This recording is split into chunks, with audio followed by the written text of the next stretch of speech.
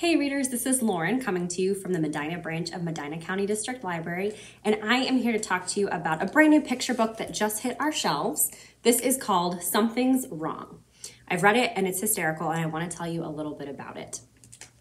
Have you ever seen a bear in underwear? No?